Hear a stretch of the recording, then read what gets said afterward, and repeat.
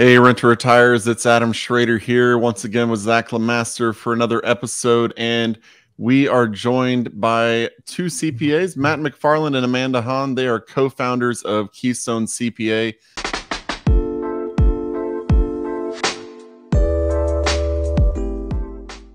And no, we're not going to talk about how to prepare your taxes. We're going to have another episode about tax strategy because, as we've discussed before, strategizing how not to pay taxes is about as important as not paying your taxes. Well, not paying taxes legally, of course. So Matt and Amanda, thanks for joining us today.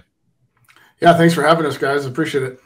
Absolutely. So why don't we start just a little bit of why did y'all go the route of tax strategy as opposed to just, general, when people think CPA, it's just tax prep. What led y'all to be interested more in the strategy side of things? Yeah, that's an interesting question. I've never been asked that before. Well, our background is that we came from Big Four public accounting, and we happen to be in the real estate specialty group. So in working with, at our old job, was working with a lot of larger investment firms, developers, and for people at that level, they really focus a lot on the planning side of things. And for us, we just felt that, for the average investor, Matt and I are investors ourselves, right? There's not a lot of education out there about how smaller investors should do tax planning also. We might not be saving billions of dollars or millions of dollars, but if we could save, even $5, $10, $20, $30,000, it's a pretty significant dollar amount in terms of what we can use to invest. So, that's kind of how we kind of got us started on, let's make sure we bring a lot of those strategies that are traditionally for those very high income, large investors down to the everyday investors like ourselves. Yeah, excellent. That's fantastic. I love that. And maybe it starts with, $5, $10, $30,000, but ultimately, potentially millions of dollars, right? If as people really grow their portfolio. You guys are investors yourselves, so that's fantastic. We always stress the importance of working with tax strategists and CPAs that are investors themselves and really understand the full capacity of what real estate, offers. I mean, would you agree that real estate is probably one of the best asset classes and investments as far from a tax perspective? I think that's kind of a unanimous answer, but I'm curious to hear about, were you real estate investors first, or did you go into the accounting world after that, or vice versa? And maybe we can just do like a quick overview of some of the key highlights just for the everyday investor, some of the big tax benefits of owning real estate. That'd be great.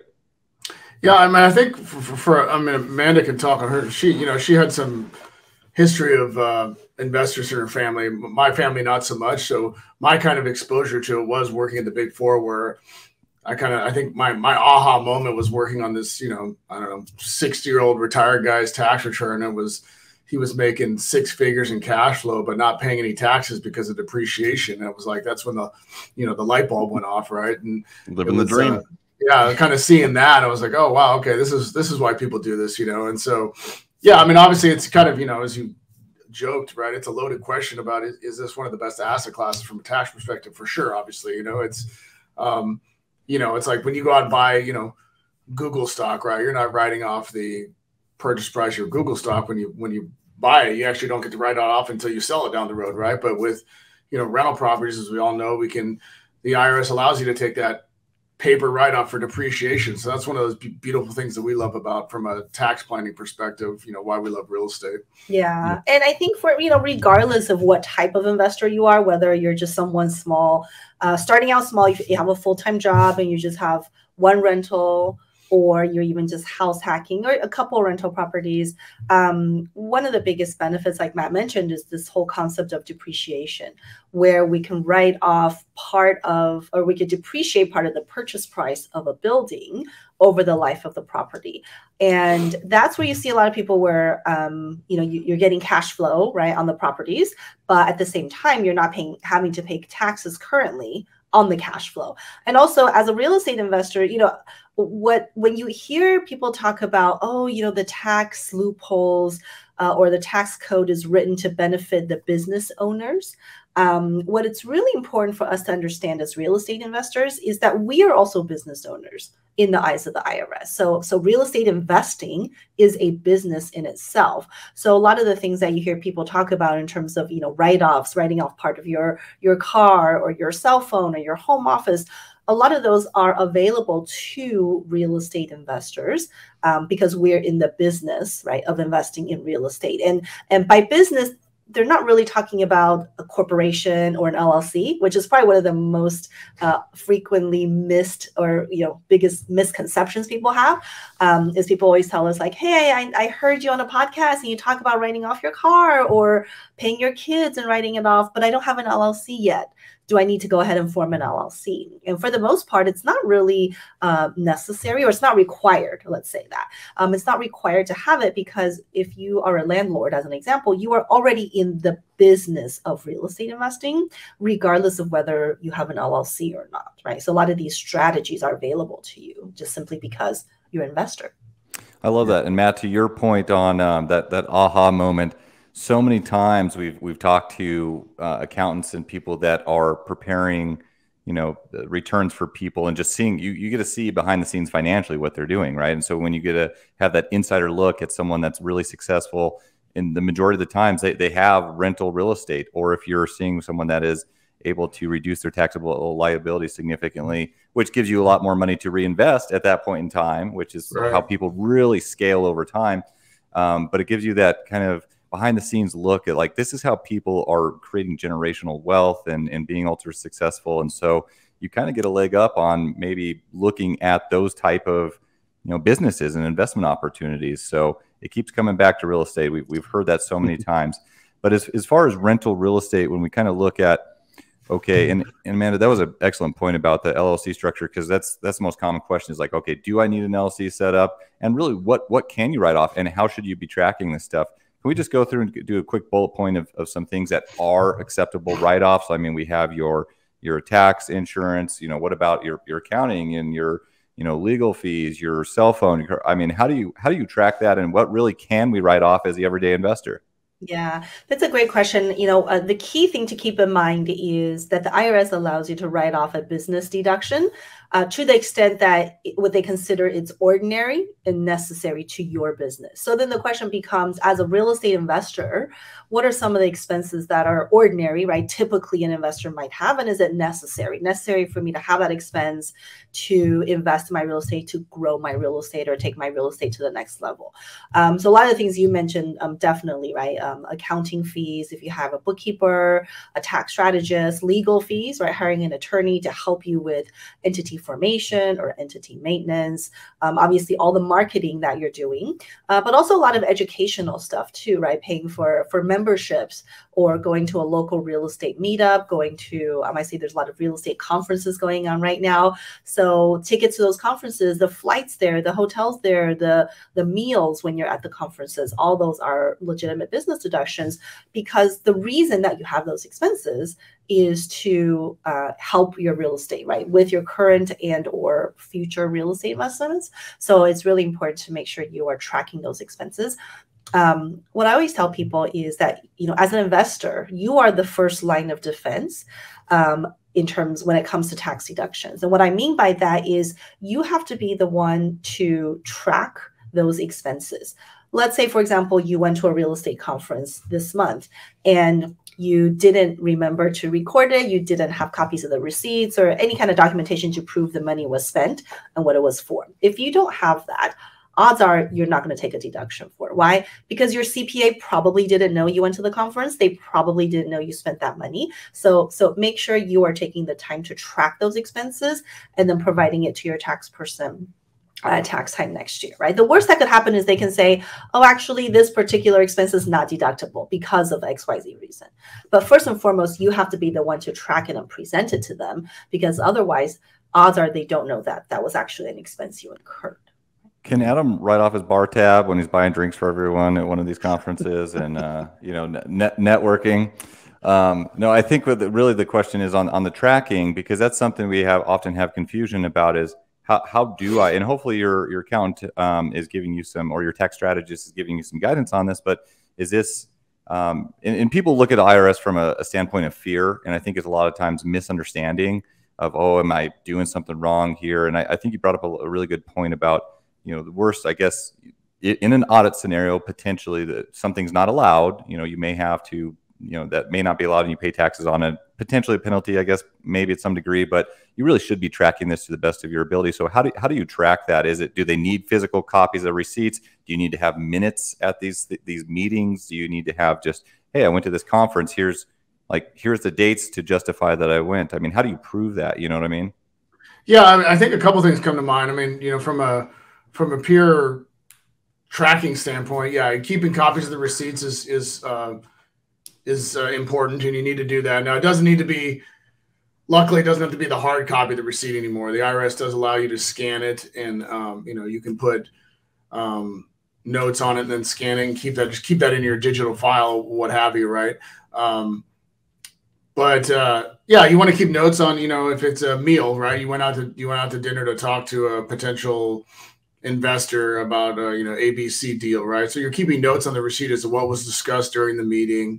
The receipt will have, obviously the date and all that kind of good stuff. But so keeping track of those receipts, and then also just having a way to keep track of the actual expenses from like a bookkeeping standpoint, right? So it's either, a lot of our clients use QuickBooks, but that's not the one and only thing out there from a bookkeeping standpoint. Yeah. Some of our clients use Excel, so it's kind of whatever works for them. Yeah, I think people are always asking, like, how should I track my expenses? And the answer to that really could be different from investor to investor. So even between the two of you, it might be different, right? So as long as it's a methodology that works for you as the investor, that's going to be key. So if you're someone who's pretty good with software, QuickBooks is great, right? It has a lot of automations. You can download a lot of information from your bank and credit card statements. So that's awesome. But if you're someone who does not like software, you don't like to learn it, then QuickBooks is probably not something for you. If you're more like Excel, right? I can type everything in, then that's great.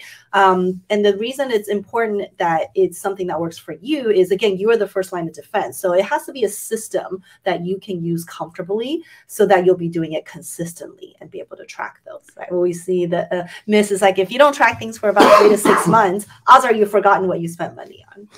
And I'm so terrible at keeping receipts. That's just something I really don't do a lot of times, but I will download. I mean, I have my bookkeeper, I have my accountant, my CPA, and then I have my tax strategist. And those are all 3 different organizations. They communicate, thankfully, but a lot of times it's like, okay, let's do some reconciliation to go back and look at all the expenses on the business credit card. And then I got to go through and write through. I don't have a good system doing that, but I'm also not the one keeping receipts and writing on them and stuffing them in the wallet and things like that. So, yeah. And I think, you really don't have to spend a ton of time on the receipts. What we do is we just take a picture of those receipts and, over time, you just kind of file it away in a folder, right? The odds of that receipt being requested are very low, right? You only have to produce a receipt if you're audited and if the auditor is questioning that specific transaction. But hopefully you do have documentation, like in addition to the receipt, if you use Google Calendar as an example, right? You can always pull the receipt and say, okay, on this date, I had lunch with Matt and we talked about whatever, right? Or you can go to your email and say, okay, here are all the things that Matt and I talked about or we were scheduled to talk about for that particular meal. I think in this digital age, a lot of this stuff is already documented naturally because of how we live our lives. And, everything is email, text, phone call. A lot of those things are probably readily available if you ever needed to pull them up. Yeah, you just don't want to start that process on April 14th, Zach. I've been there, Adam, and then you get into extensions and it's chaos, and you got to go through a whole month of trying to figure out what you did over the last year. Yeah, I love when y'all talked about depreciating stocks. I just got to thinking, just jumping back a little bit. It's like when you depreciate your Google stock, you've literally lost money. At least that's when you sell. So what did I say there? Now you have, when I went to your website to look over kind of who y'all are and what you did, it popped up that y'all have an ebook on one of the things that y'all cover in that ebook is the most common and costly tax mistake by investors. So what is the most common and costly tax mistake by investors? Well, there's actually so many of them, but I know in the ebook we talked about people who are real estate professionals and they don't claim that legitimately. So real estate professional. So in the tax world, there are sometimes limitations in terms of how much rental losses can offset your non-rental income. So for example, W-2 income or income from a business that you own. So if you're someone whose income is over $150,000, then your rental losses can only offset rental or other passive income. So one of the ways around that is if you or your spouse can meet real estate professional status. So if you own long-term rental properties and you or your spouse is a real estate professional, then you no longer have that limitation. So rental losses can offset other income like W-2 and maybe other businesses that you might have. So this is, a common big mistake. That's one that we mentioned in our ebook. But I think another really common mistake that we see from investors is really not understanding the difference, that there is actually a difference between tax return filing and tax planning. So earlier you were saying, okay, I have a bookkeeper, I have a tax preparer, and then I have a tax strategist. You're the first person I've heard in a long time who actually says that, because a lot of people just assume that whoever's preparing my return is also doing my planning for me. And I think a lot of our listeners probably know that that's a false assumption, right? Because when you're meeting with your tax person in March or April 14th, apparently. Yeah.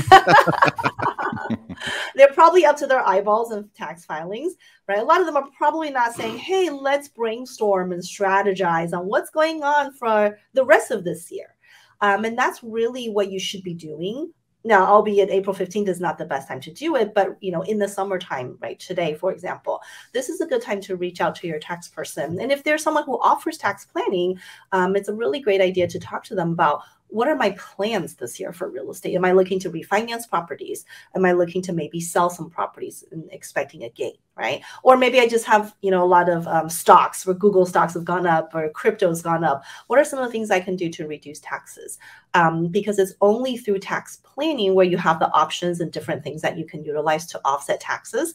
If the first time you're asking, how do I save taxes, is in April when you're sitting with your CPA to prepare the return, that's probably too late, right? Because everything has already happened in the previous year. So I like to look at it at a offensive and defensive type of play, because your defense is your account that's filing the taxes, and they're looking at your scenario at that point in time. But then the offensive strategy, of course, is leading up to that point in time, everything that you need to be doing, which you really need to have those conversations now for this year, because at the end of the year, there's certain things that you have to have done. You have to own property this year to take tax benefits on it this year. So there's certain things you have to do right now. So that's such an essential piece. And I always hit the point home with people that having the right tax team in place is worth their weight in gold plus more. Like, they end up saving, the right team saves you way more than they cost you. And this is something that we get a common question about of even people and the newer investors. And that's okay, them filing their own taxes, initially, but we really don't encourage that.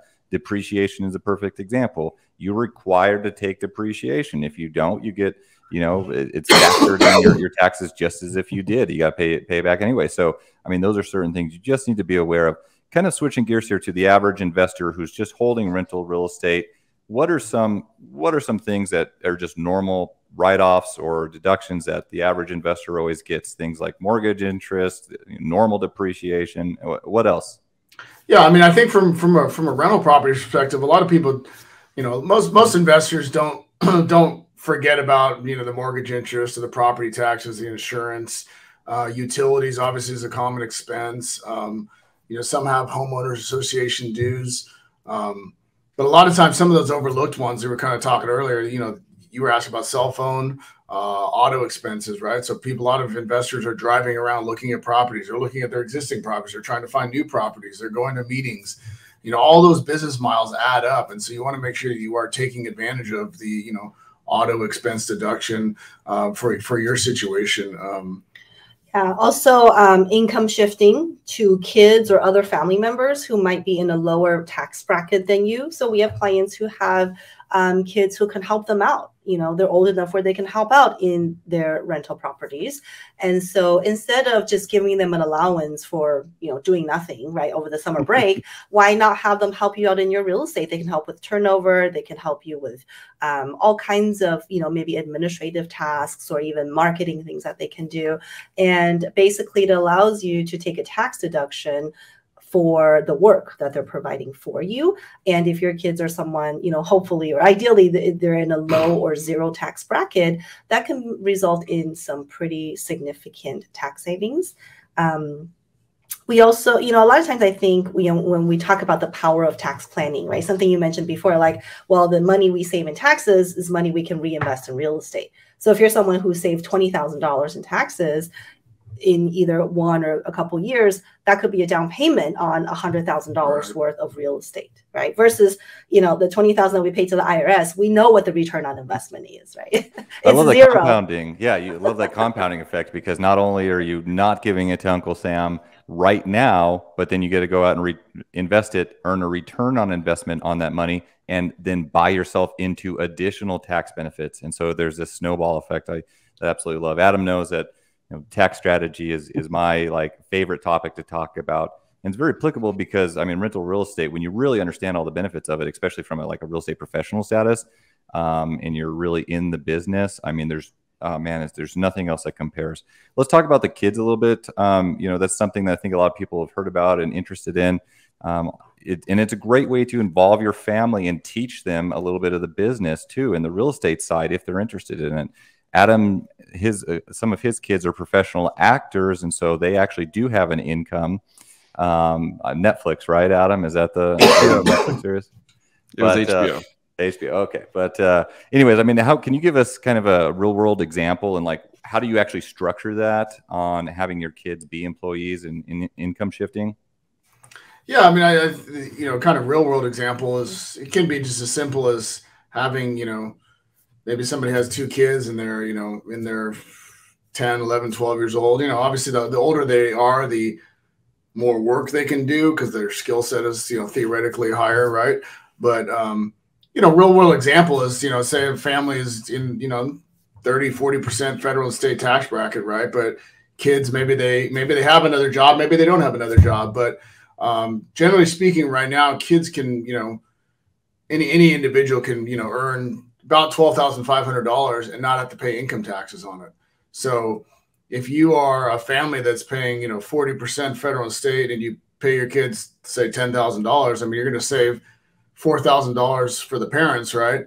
But then the kid's not going to pay income taxes on it. So as a family, you've just saved $4,000. We all know that's money you're already giving the kids anyway, right? It's just we're trying to find a way for them to help in your business so you can take a tax deduction for it. And then obviously the ancillary benefits is that they're learning, hopefully good working habits, a sense of responsibility, that kind of thing, right? To help you in your business. Mm-hmm. Yeah. And the kids can, if you can convince them to, they can take part of that earnings and maybe put it into a retirement account, right? For like a Roth IRA, for example. And that would be so powerful, to have young kids with money in a retirement account that's potentially growing tax-free. Instead of spending it on video games. Yeah, for the rest of their lives, right? I love it. Teach them about investing. And it's really up to you to decide what their age is, skill set, what their interest is, and how you apply that to your real estate investing business. Yeah, the IRS does require it to be reasonable, right? So that's where, depending on their age, and then each child is different, and so depending on their age and the compensation, I think the question you would ask yourself really is, if I wasn't paying my child and I was paying my neighbor's child to do these same tasks, what is the reasonable compensation that, that this particular task would warrant, right? And that's how you determine what the compensation should be. Now, when we talked about kind of business structure a few minutes ago, you mentioned you don't have to have an LLC and S Corp, anything like that. You can do it individually. It seems like in this situation, if you're going to do, having employees, your kids working for you, it seems like an entity structure would be very, very beneficial in that situation when it comes to justifying it to the IRS. Can you talk a little bit about kind of what are good entity structures to set up whenever you are doing this? Is it just the simple LLC like people think about and put the property in, or should they form an S Corp for hiring their kids? Kind of how do you go about doing that? Mm-hmm. That's a great question. And, legal entity is another one of those areas where there's not a one size fits all. So the answer will differ significantly from one investor to the next. But speaking about income shifting that strategy in itself, you actually don't have to have a legal entity. And depending on the age of your kids, sometimes it might be less beneficial when you're paying them from an entity like an S corporation. And the reason for that is for kids who I think is age 18 and younger, if you're paying them from like a sole proprietorship, they avoid part of the payroll taxes that they would otherwise have to pay if you instead paid them through an S corporation and did a W-2 and things like that. So, yeah, paying your kids itself doesn't necessarily mean you should have a legal entity. For people who are landlords, right, rental real estate, people who have rental income, for the most part, the only reason you would have it in an LLC would be for asset protection purposes. Okay, so we're concerned with tenants or other people suing us. We put in a legal entity so that we get the asset protection. But in terms of the deductions, a lot of the ones that we've talked about so far, they are available regardless of whether it's in an LLC or not in an LLC.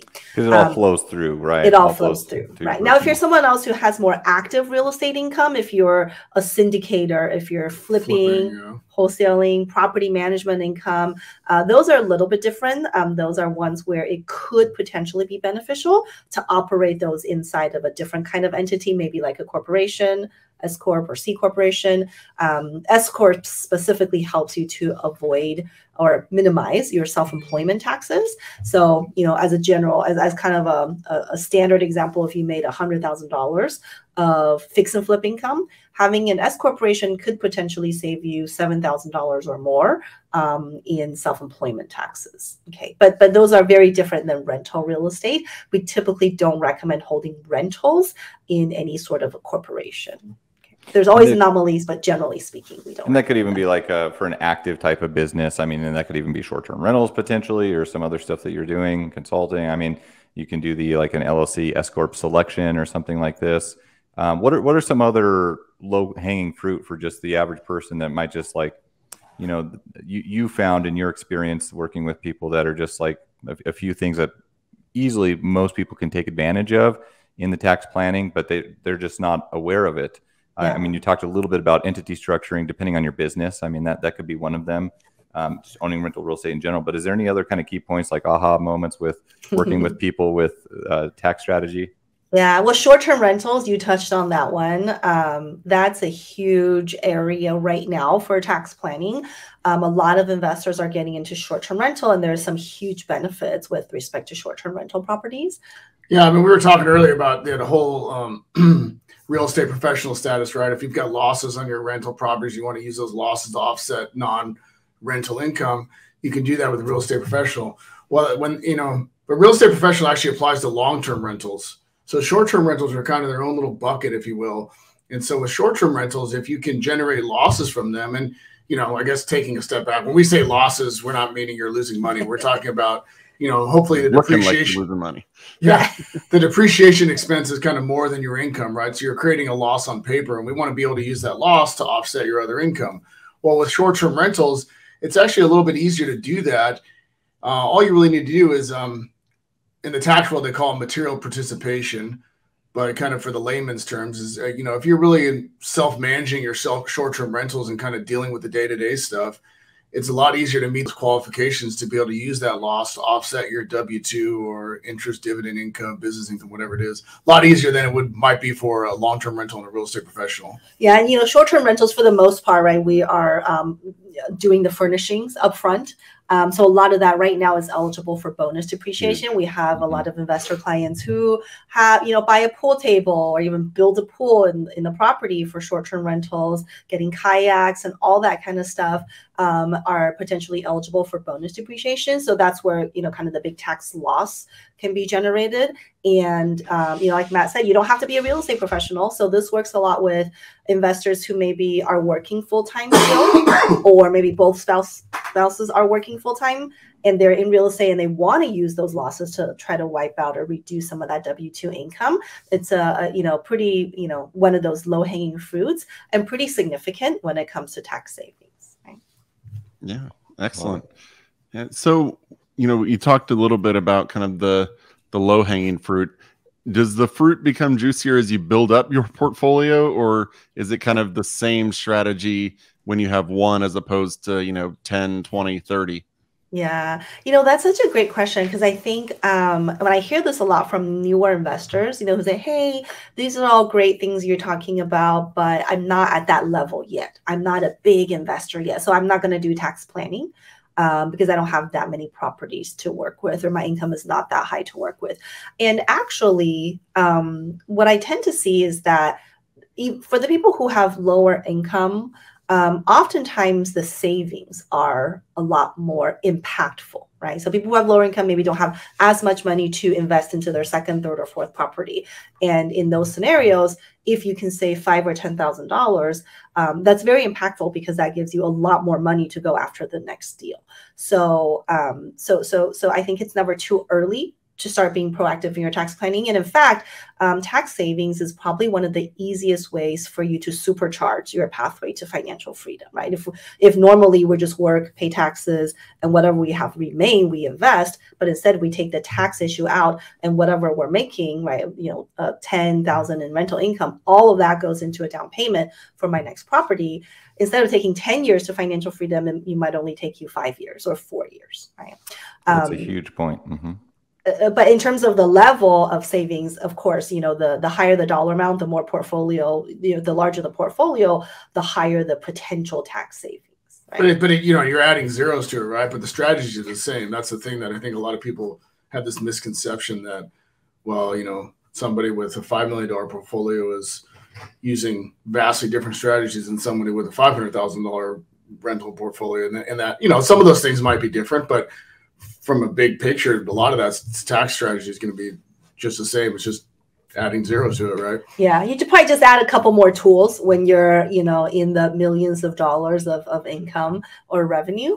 But a lot of the standard stuff that we're talking about today, the kind of the foundational strategies, you know, even very high income or low income individuals are utilizing the same thing. I mean, what can you be specific on a couple of those tools for some people that are? Well, I think like one thing that people, big misconception is cost segregation studies. So a lot of people think that you need to have millions and millions of dollars of real estate to be able to benefit from a cost segregation study.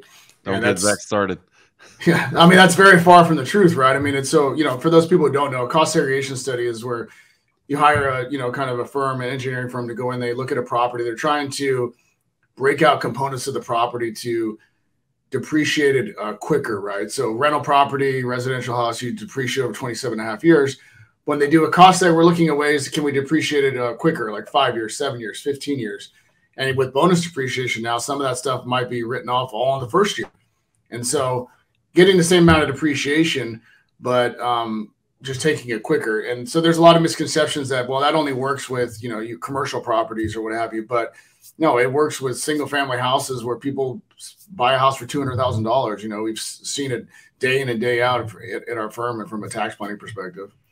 Yeah. I think just to put like some numbers to it, right? Let's say you put a $20,000 down payment on a build, you know, you buy a property for $130,000, right? Let's just assume that the building portion is $100,000 with cost segregation and bonus depreciation, which we have in 2022 at 100%. Your first year write-off might be as high as $30,000, right? So think about that. You put $20,000 down payment, resulting in an immediate deduction of $30,000. It's more than the down payment you put in, and that's where, because of the current law, and, you know, kind of adding one strategy on top of another, that's where, like Matt was saying, a lot of misconceptions, and people are thinking, wow, that sounds like a great strategy, but I can't afford it because it's only for the large apartment owners, where it's not necessarily the case. And we've seen it work time and time again with smaller investors who just have 1 or 2 rental properties. No, that's outstanding. And I think you touched on this point earlier about being under that $150,000 and below. I mean, you could potentially even take accelerated depreciation on without being a real estate professional, right? In that setting. Yep, definitely. If your income is under so 100,000 and under, you can take up to $25,000 of rental losses against your other type of income. And then if your income is between 100 and 150, there's just a phase out. Now, is that single or combined? It's both. Okay. Yeah, it's the same for whether you're single or married, believe it or not. Yeah. Okay. I mean, we have a lot of investors that are in that range that, whether it's dual income family or single income family that just probably isn't aware of that. But that's a huge thing. I mean, and this is so vitally important. That's why we have such excellent guests like yourselves on our shows, because this is so important to people. This is the best way to give yourself an immediate raise, right? Is just pay less taxes and expedite your investing ventures and have more capital working for you now, is to have some of these tax strategies implemented. This is the ultimate hack, really, versus, I mean, if you had to go out and earn an additional 50% on your money, earning an additional 50% of income, that's a lot of time involved, unless you're starting a business or doing something like that. But the tax strategy is something that everyone needs to understand, especially getting into the rental real estate world. There's so many benefits readily available. You just got to have the right people guiding you and educating yourself on that. Switching gears a little bit, talking about one thing we always love is what real estate offers right now for people in terms of providing financial independence, additional streams of income, tax benefits, etc. But ultimately, the long-term goal is generational wealth, and we've seen that so many families have built generational wealth through real estate. Can we talk a little bit of just kind of what that picture looks like, as far as, we don't have to get great into the details here, but how can someone build up a really large portfolio and also have minimal tax on that, passing it to their family and things like that? Yeah. Well, we've been talking a lot about deductions, right, and write-offs in terms of how we can get cash flow and not have to pay taxes currently.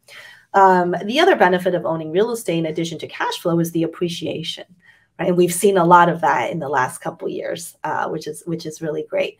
With appreciation, it's another way for investors to build wealth without paying taxes. Why? Because if my property that I purchased for $100,000 is now worth $400,000, I don't have to pay taxes on that appreciation, right? I don't have to pay taxes on any of that, unless if I sell. And if I did sell, for real estate specifically, I could still defer the taxes if I do a 1031 exchange. And for any of you who don't know, 1031 exchange is basically a tax law that allows us to sell one property, defer the paying taxes on the gain by reinvesting the money into another rental property. Okay, and that could be done like selling single-family homes to reinvest in other single-family homes, or selling single-family and reinvesting in apartments. Yeah, buying up, buying to the next asset class per se. Right? Yeah, commercial centers. So there's a lot of different ways to, to utilize that. So another way to kind of grow that generational wealth, right, to create it without paying taxes currently. Another way we've seen people do it is just to tap into the equity, right? Similar example, $100,000 property is now worth $400,000. What if I don't want to sell, but I do want to take that equity and use that to grow my portfolio, down payment on other real estate? So when you do a cash out refi on a property like that, that's also not taxable, right? You don't have to pay taxes on that money currently. If I pulled out $100,000 or $200,000 of cash, that's tax-free money to me today. And what's more, if I took that money as a down payment on yet additional real estate, right, because I'm trying to grow my portfolio, I can also deduct the interest on that additional, that I'm paying on the additional loan proceeds that I've taken out. So there's a lot of different ways that you can utilize real estate, tap into all that equity and growth with essentially no tax hit, right, immediately. So really, just a really wonderful vehicle. We get asked all the time about, should I take the HELOC? Should I take out some equity on this property that could affect the cash flow a little bit? Obviously, you want to make sure the property is going to support it, the cash flow supporting the new debt on that property. But if you really look at it, to take out $100,000 of equity on a property through a cash out refi, if you were to get that $100,000 through another income source or taking out from other investments, selling stock, something like that, that is all taxable events. Sure. And so I think that point is overlooked a lot of, okay, here's legit net $100,000 to invest that is tax free, and equity is, yes, that's money sitting in equity, but you have such thing as a return on equity. You need to be utilizing that equity to actually get a higher return on that, and then you get additional tax benefits by doing that. So that's a huge point people should look at. Yeah, I mean, or alternatively, let's say you didn't tap into it and you were just hoping to save money, right, from working, from your paychecks to do it. So you probably have to make like what, $150,000, and then after paying federal income taxes, state income taxes, payroll taxes, and then maybe you'll net to like, you know, something like $100,000, right? Yeah. So yeah, really great way to tap into funds without paying taxes. When it comes to the tax strategy, tax planning, one of the things that people might get concerned about is if you're making a strategy and implementing more tools into your tax prep and all of that, have you seen, does it open you up to the bigger likelihood of an audit or anything like that? Or does it not really matter? It's not going to impact you at all. You're still doing, you know, obviously you're doing all of these things legally, but is the IRS going to look at it and say, these people are doing different things than these people, we need to look at them more closely, or does it not really impact it? Yeah, I'd say it depends on what it is, right? I mean, it's and it depends on the person too. It's you know, I guess various scenarios. Like real estate professional status is something that the IRS quote unquote says they are going to audit more. You know, in practice, we haven't necessarily seen it. I mean, you know, every once in a while, yes, somebody gets selected for audit and they want to look at real estate professional, but they could get selected for audit for something totally unrelated to that, right? And you know, and they're not always going to tell you exactly why they've selected somebody for audit. Unfortunately, that's not always kind of, you know, information they give out. But yeah, I mean, there's certain things. Obviously, there's things on tax returns where, you know, if somebody's got a rental property and they're wanting to take a bunch of deductions on it, but they don't have any rental income showing on the return, you know, that could be a red flag, right? That, hey, you know, is this really a rental property? You know, did you advertise it for rent? You know, things like that. Those are one-off things. But yeah, I think it all comes down to, you know, if you are legally entitled to take a tax deduction or a tax position on your return, you know, our point is don't be afraid to do it. Just have your ducks in a row that if you did get audited, you know, 2-3 years down the road, you have the documentation in place to support real estate professional or to support those deductions or what have you. Yeah, and I would have to say, you know, for us, so in our firm, because although we mostly focus on the proactive planning side for investors, we do have a, you know, good number of tax return clients too that's been with us for many, many years. And, you know, a very large percentage of our clients do use these strategies that we're talking about, right? Whether it's real estate professional or short-term rental loophole or cost segregation. So you know, being that a large percentage of our clients do utilize those, we have very few audits that come through our firm in terms of tax returns that we prepare. You know, I don't know, on average, maybe like one audit every 2 years or something like that. So it's still fairly low, I would say. I think it's really important, Matt, you brought up a good point about not being afraid. I think so many people have a fear standpoint with the IRS, and no one should be afraid of an audit. If an audit happens, you know, that's okay. I mean, that's important these are not, when we talk about the tax benefits of real estate, these are not things illegal or sneaky that you're doing. These are not, I really don't even like the term loopholes, because there's a reason behind why the IRS code is written this way. And often it's to encourage people to go out and do proactive things like this and you know, increase the economy, to revitalize a certain area, to invest more money in this sector, things like this. So it causes economic growth. And that's the underlying reason why the IRS is writing the code it is. So really, in their eyes, you're being, you know, a proactive member of society, following the rules. And this is just something you need to understand. And it's important that you do that. If you get audited, it's not the end of the world. It's why you have professionals going through this with you. It's important to make sure that you are working with the right professionals, so you take advantage of these things and they can make you a better, more savvy and successful investor. But don't look at it from a fear standpoint, because really where fear comes from is not understanding the code and understanding what you're doing.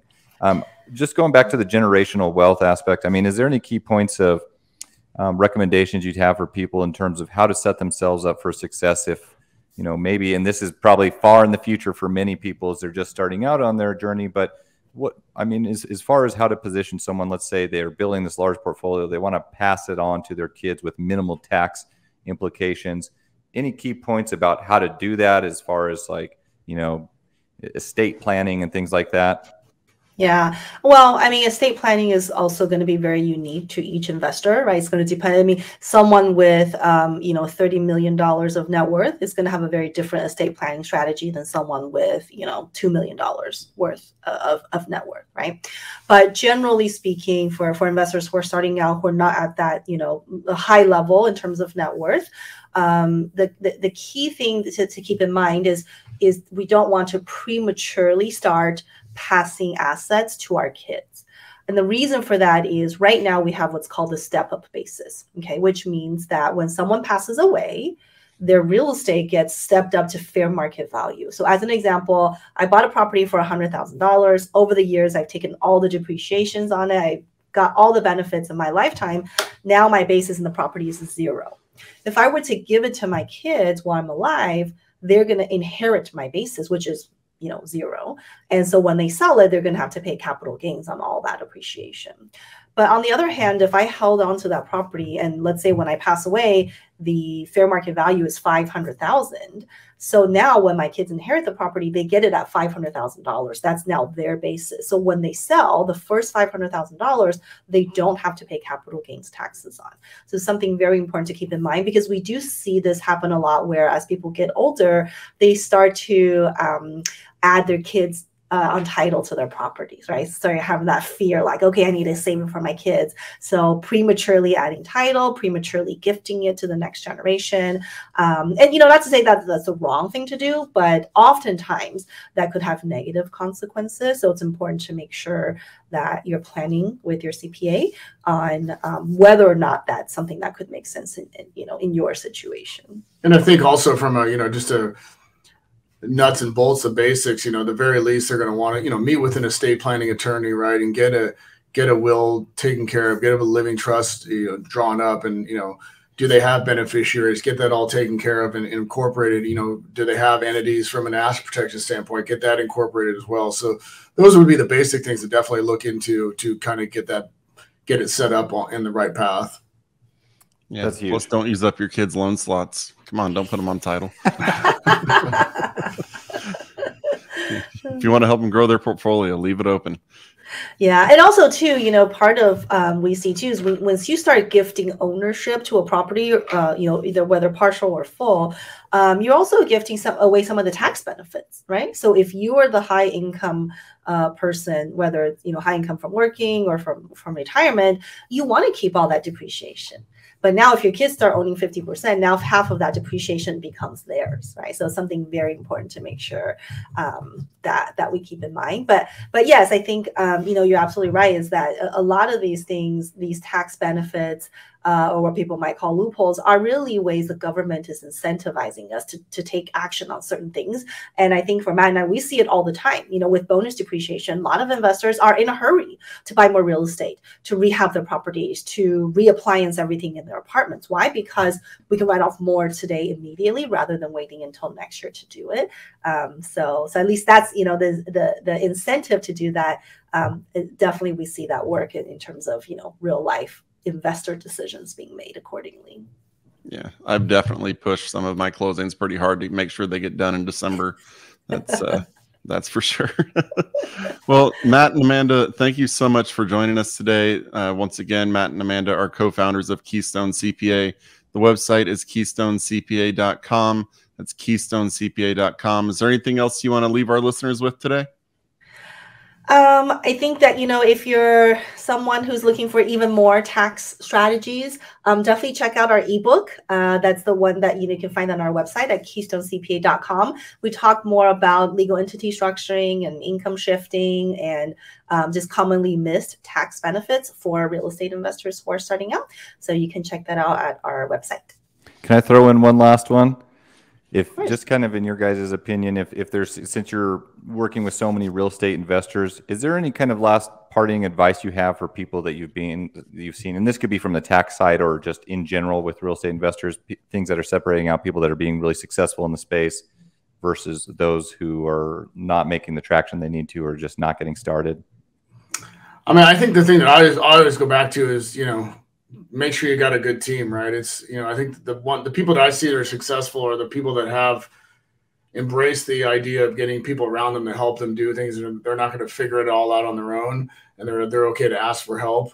And that can be just, that could be working with a tax advisor, a legal advisor, but that's also just from building a real estate portfolio or having the right team of people looking for properties for you, and getting the financing that you need, or not trying to do it all yourself, obviously, I think is the biggest piece of advice. Yeah, and I think having a plan and really executing on that plan, whether it's my plan, this year my plan is to buy 3 rental properties, or my plan is to get into an apartment building or something like that.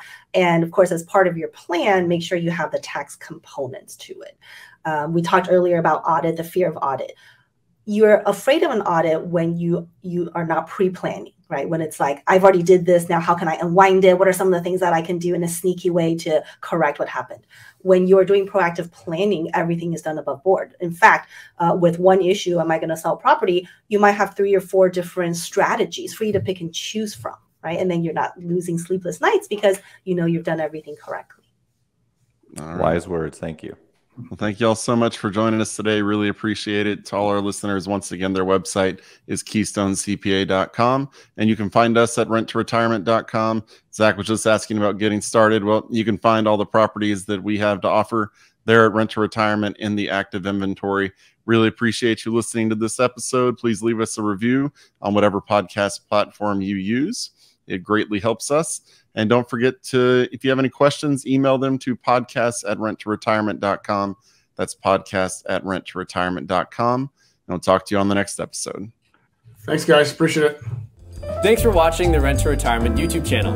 Check out some of our other videos, like this one, or this one here.